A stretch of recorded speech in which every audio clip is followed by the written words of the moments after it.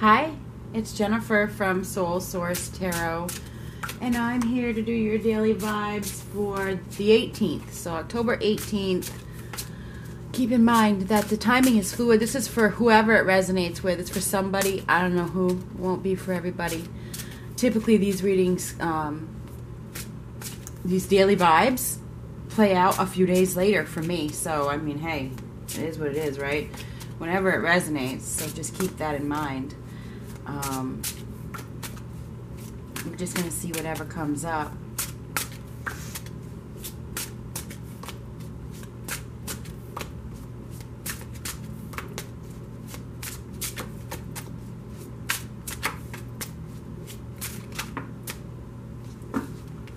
Typically, my readings focus around love.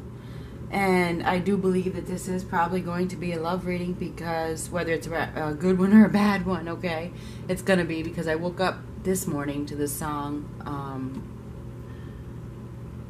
Well, I didn't wake up to it, but it's crossed my mind recently this morning. The Chapel of Love. What is it? We're going to the Chapel of Love. So, you know, hey. Ooh! Yikes!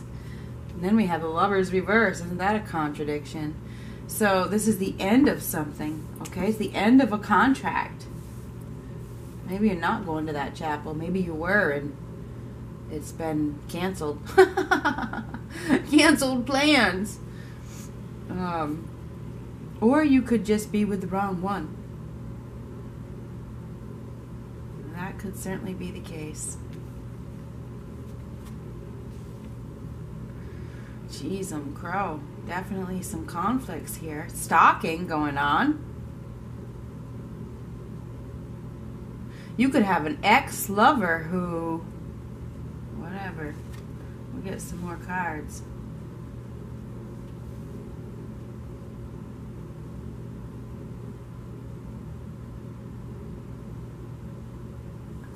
Is seeing you feel liberated, seeing you rise. Oh my God. And they may not be happy about it. You could be dealing with somebody who doesn't want you to get what you deserve. Oh, Jesus. Yikes. You definitely have somebody that is jealous in the mix. There's no doubt about it. You're dealing with somebody that is not happy with this situation. And I've been using this deck, so these are reversed for a reason. So I don't want to hear any comments below about, oh, you did that on purpose. No, no. Just because you whoever is thinking that, just because you do shit like that, doesn't mean I do. All right. So we got a person here. It could be a Libra. Could be a Libra. Could be Gemini. Could be Aquarius. Could be anybody. Okay. We have somebody here that is not happy about your newfound freedom, your newfound ability to rise back up. Maybe they're not happy about the new love that you have found. Interesting. Now, with that Justice reverse, it's like...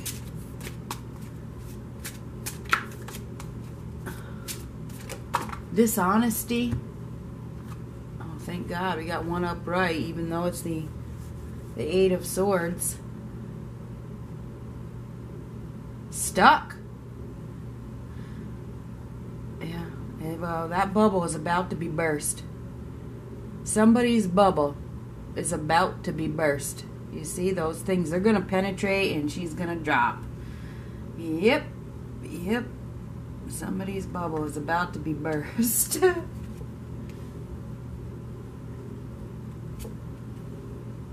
Somebody's been keeping a secret.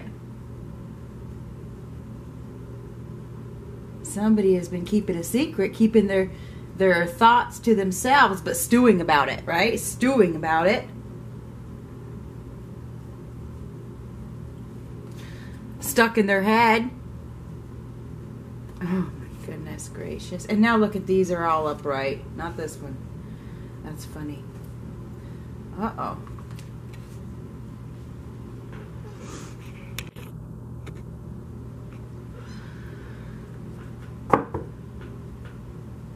So here we have the Five of Wands. This is about competition. It's about competition. It's about no longer playing. I'm not going to play this game anymore. I'm not going to play this game anymore. Removing yourself from the drama, right? The Five of Wands is like reversed. It's like, I don't need to be involved in this.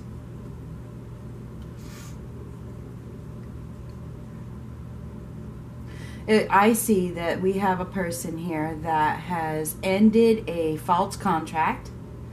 The contract has ended. Looks like they have moved on with the Ten of Swords. It's like the rock bottom had been hit, but now I'm rising up. You know, I'm rising above it. I've risen above it. But you have this other person in the mix that is immature. They're not happy. They're not happy, and they don't want you to get what you deserve. And it feels as though they've been keeping their feelings to themselves. Really, really going within to figure out what they need to do, but unable to do it. Okay? Unable to allow themselves to step outside of their comfort zone. Keeping themselves protected by not making any moves when, you know, they have this attraction that is undeniable, but they don't dare to take action. So I think they've been keeping it to themselves. Not communicating. Not offering anything. Holding on to bitterness and resentment, and growing more bitter and resentful as each day passes, that they don't take action. It's like,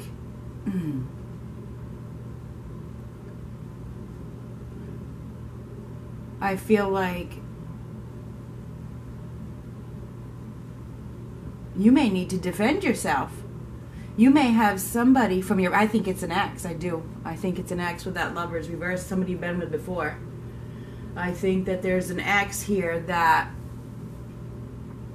is not happy about your newfound faith or your newfound commitment. This is the Hierophant card. Your newfound belief in yourself, your ability to stand back up, you know, rise up from where they brought you. This person isn't happy about it. They probably still love you. But they're too bitter and hateful to say anything. That sucks, doesn't it? Oh well. Anyhow, it feels like you have regained your faith. You've been listening. You've been going within. Believing in yourself again. Going down a new path. Setting clear intentions. Following your intuition. Listening to your inner guide. And it feels like you may have been brought down by this person who was immature and petty and whatever, but you aren't down anymore. You aren't down anymore. It's like your faith has been restored. And this person isn't happy. They're not happy. Maybe they've been served with some bad karma for bringing you down. Right? So I feel as though there could be some intense energies around in the next couple of days, because we have a connection here that is very strong, or it was very strong at one time, and I feel as though you may need to defend yourself. You may receive some sort of communication from this person that you were with before. I think it's somebody that you've been with before. I think you may receive some communication from somebody that you have been with before that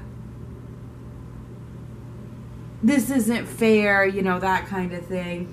I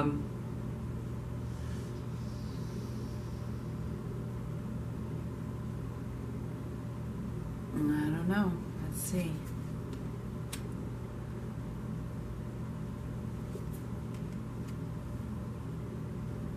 Yeah, it looks like somebody doesn't want you to move on. They don't want you to accept that new offer. They don't want you to start that new cycle. Even though you've worked really, really hard to shed this person that treated you unfairly, this first person that brought you down. I think that you have done a lot of inner work, a lot of went through some sort of awakening, and now you have manifested a new beginning. You've manifested a new beginning. You have somebody from your past that doesn't want you to accept it. Okay, they don't want to accept it, and they don't want you to accept it. Now, this magician is a person that takes action to bring success to their lives. And I feel that's probably you. I think that you have probably taken some sort of action to take back your power.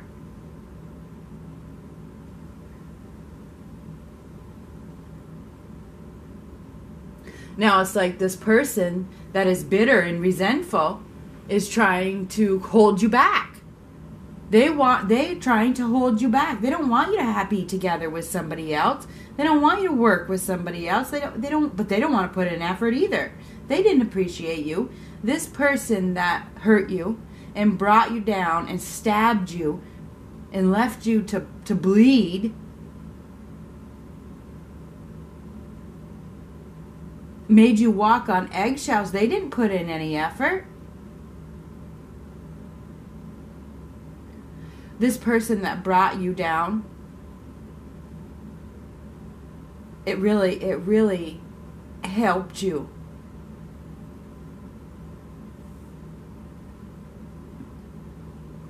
On your spiritual journey, because you had to believe again. You had to find that faith. You had to go within. You had to seek.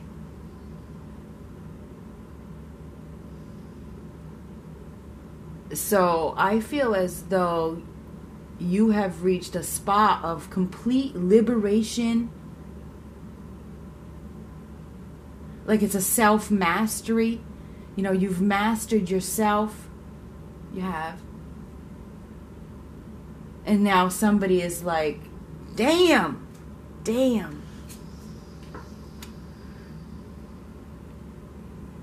They're not ready to let go. 6 of Cups.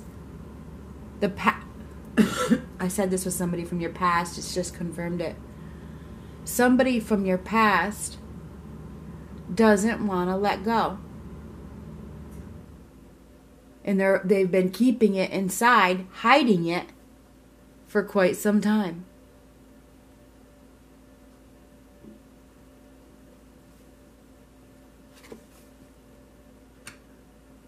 They don't want you to find your wish fulfillment. They don't. And that's bitterness right here. That's bitterness. That's resent. Anger.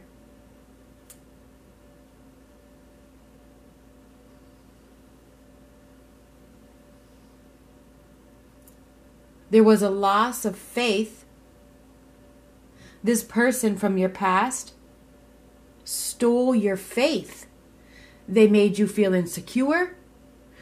They made you feel discouraged in life. It's like they stole your inspiration. And now you've refound it. Because you did what you needed to do. You woke up, right? You woke up.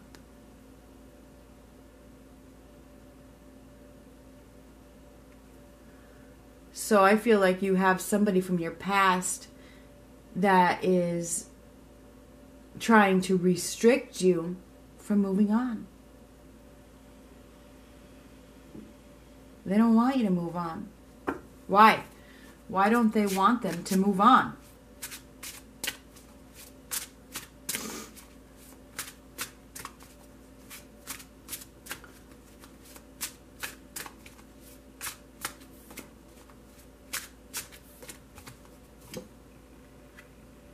Because they don't want to be alone.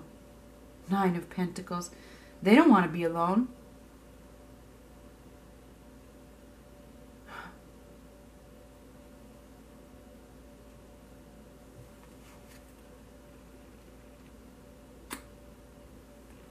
They may be going through some sort of midlife crisis of their own, and they're feeling lonely. You're dealing with a person that is absolutely feeling lonely. There's no doubt about it.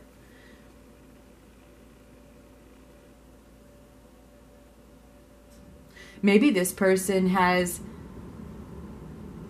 gone within themselves. Maybe they've had a time to go within and refocus and replan and wake up. That doesn't mean it's not too late, right? Somebody has become aware. They're really, with the Hermit next to the Magician, somebody has become aware that I don't want to be alone.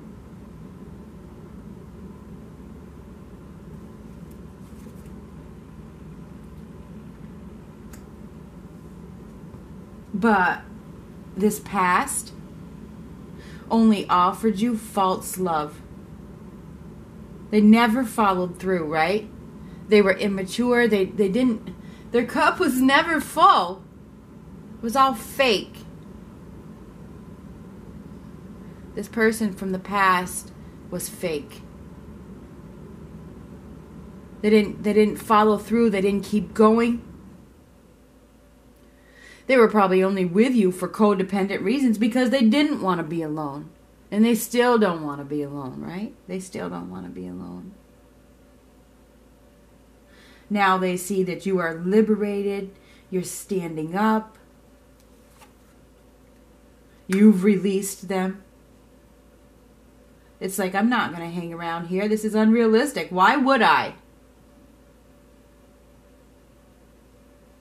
This person may want, all of a sudden, with the Seven of Wands down here, all of a sudden, maybe they want to fight for you. But why? Because they're angry. You could deal with somebody from your past that is angry and upset that you have moved on. That sucks. That sucks. People do that. They try to restrict people from being happy when they're not happy.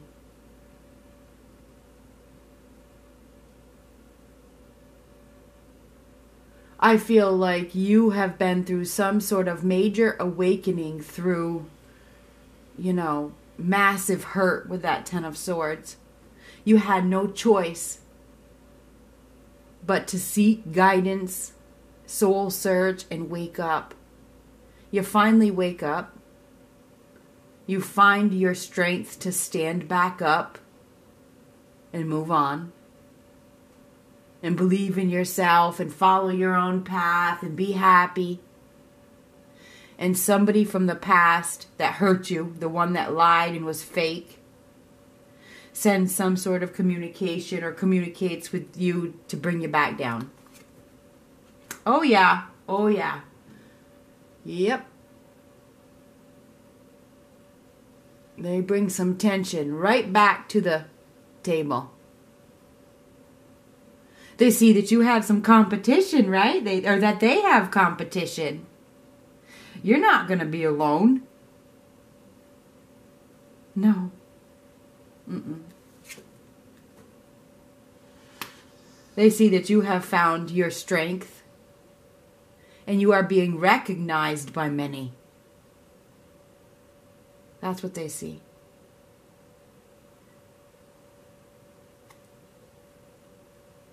So I feel as though today, tomorrow, the next day, whatever, you could receive some sort of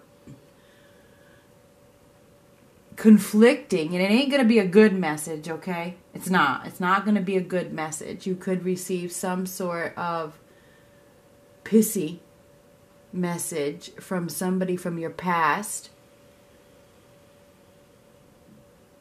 or somebody that you've dealt with that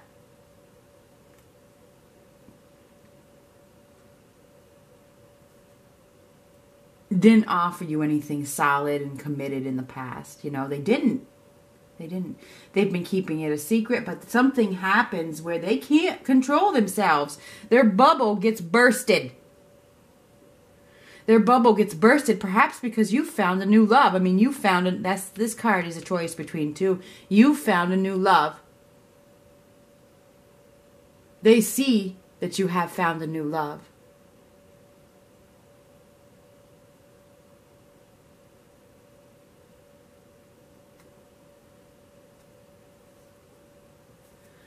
So, if this reading is for you, be prepared for some difficult communication from somebody that you have dated in the past because they see that you are happy. Consider that a test, okay? Consider it a test of your strength because you've gained a lot of experience through this turmoil. Remember what this person brought to the table in the past. Conflict, false offers. They didn't put in a lot of effort to make it grow. Now they see that you're being recognized, that they have competition, that you might even be falling in love with somebody. Maybe they see. Maybe you pass them somewhere and they see and it's that shock. And they get angry. There could definitely be some anger here. And they can't control their words. So you could receive some communication from somebody that is pissed. I'm trying to look for my deck here.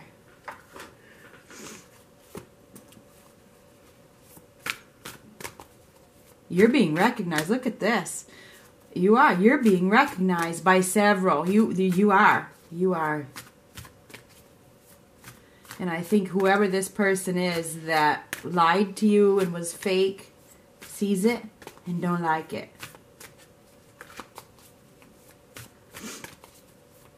Now they've become aware of what they've lost, huh? They recognize you now too, right? Of course they do.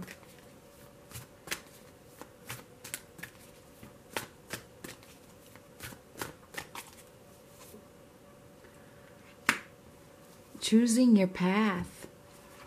All is possible.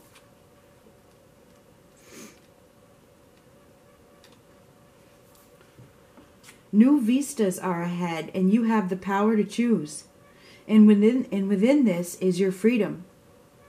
Do not allow the restrictions and limitations placed on you by the expectations of others deter your path. Be daring. Cast aside conventions and restrictions. I think I even used that word, restrictions. Dance, laugh, have fun, explore. Go beyond your predictable behavior. Choose life on your terms. Move beyond those situations that you've outgrown. Sometimes to be free, the traveler needs to put down his pack and just keep walking. There are times to live an ordinary life, but there are also times to cast ordinary things aside and fling your arms to the heavens in joy. You're not on the planet to always meet the needs and expectations of others. You're here to explore, expand, and step into your extraordinary self. Don't unconditionally accept the rules you have placed on yourself or that others have placed on you. Choose pathways that lead to greater freedom and happiness. This past is the past. Keep walking. Do not let this past hinder your happiness. It's a test. It's a test. That contract is over. Keep walking.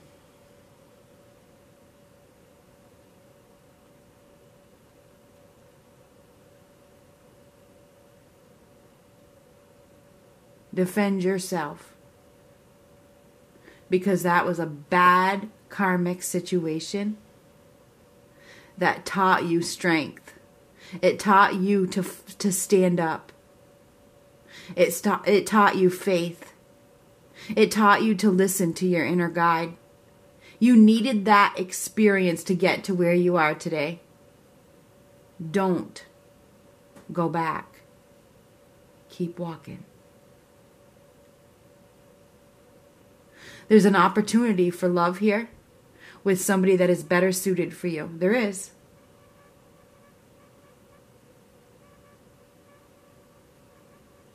Keep going. This person sees it and they don't like it. Tough shit. It's my take on that one.